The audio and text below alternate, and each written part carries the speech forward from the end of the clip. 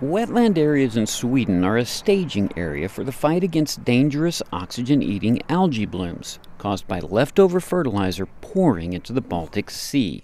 So the Baltic is, you can say, a big bay of the Atlantic. And there are 9 countries around there. There are 90 million people living there. There are lots of farmland. And they use fertilizers to increase the crops. And that's phosphorus and nitrogen, and that goes into the Baltic. It is not the water in the wetlands that conservationists want, but the pike that come here to breed.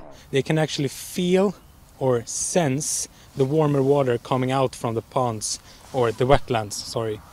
And so they feel that, and they actually move towards it and up the canals and the streams, and they end up here in this wetland.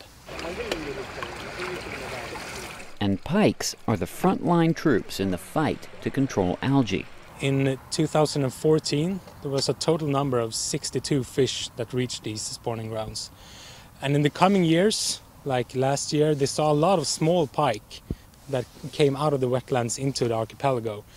And now in 2017, there has been 350 pikes. So how are pike helping to fight algae blooms? They don't. Not directly anyway, but pike eat smaller fish, and those smaller fish eat zooplankton.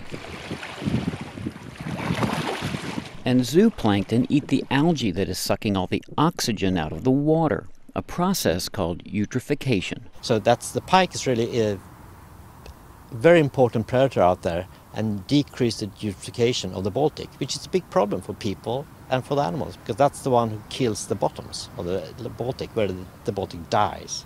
It is an example of how complicated ecosystems can be, and how making one slight tweak can have a huge impact.